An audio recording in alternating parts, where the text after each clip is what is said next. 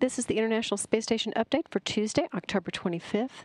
The 3 Expedition 29 crew members will continue to pack the station's Progress 42 vehicle with trash today, readying it to undock on Saturday at 4:04 a.m. Central Time, with its deorbit burn at 7:11 Central Time a.m. With the departure of that vehicle, the station will be ready for the arrival of the Progress 45, which will launch on Sunday, bringing supplies to the station. Progress 45 is filled with 2.8 tons of food, fuel, and supplies for the station crew, including 1,653 pounds of propellant, 110 pounds of oxygen and air, 926 pounds of water, and 3,108 pounds of spare parts, experiment hardware, and other supplies. Progress 45 will roll to its launch pad at the Baikonur Cosmodrome in Kazakhstan on Friday, just before sunrise, with launch set for Sunday, scheduled at 5:11 a.m. Central Time and 4:11 p.m. Baikonur time. Docking to the station's Pirs docking compartment, it's scheduled to arrive on Wednesday, November 2nd at 6:40 a.m. Central Time. Be sure to check NASA TV schedule for coverage of the Progress 45 launch and the undocking of Progress 42. With the arrival of that Progress 45 vehicle, Commander Mike Fossum and his crew members, Satoshi Furukawa and Sergei Volkov, will begin preparations for the arrival of 3 new crew members on November 16th. That is the remainder of the Expedition 29 crew.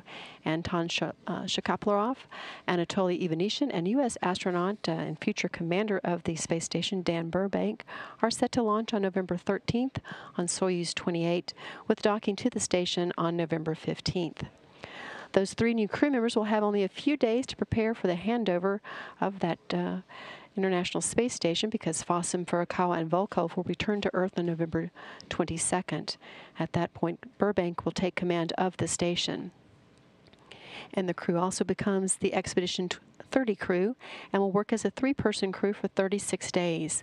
The remainder of the Expedition 30 crew, with NASA's Don Pettit, Russia's Oleg Kononenko, and Europe's Andrei Kuipers, will launch to the station aboard the Soyuz 29 spacecraft on or about December 26th and will dock to the station 2 days later. In other activities today on board the International Space Station, the crew is continuing to work some of the more than 100 experiments that are on board the station and will be loading updated software into their computers.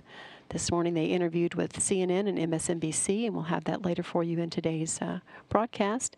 And the crew is also taking some time to capture photos of the cities of Moroni, which is on the island of Gran Canaria in the Indian Ocean, and the cities of Asmara, Riyadh, and Mexico City. Furukawa is also checking out the Cevis isolator today, one of the station's exercise machines, making sure that it is stable for tomorrow's reboost.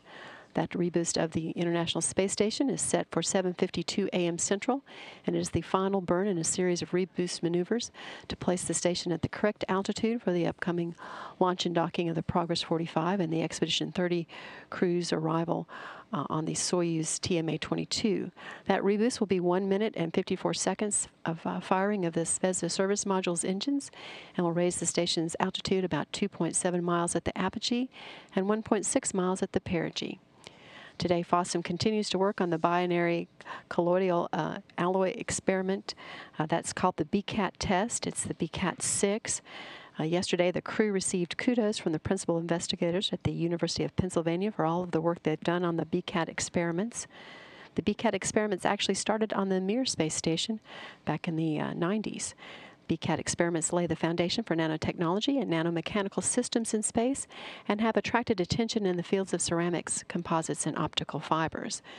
Fossum is continuing to work on that first segment of the BCAT 6 and is continuing to work on a number of other experiments today.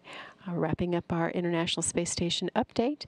For more information, be sure to check out the space station site on www.nasa.gov/station and follow us at Twitter on NASA_Johnson. This is Mission Control Houston.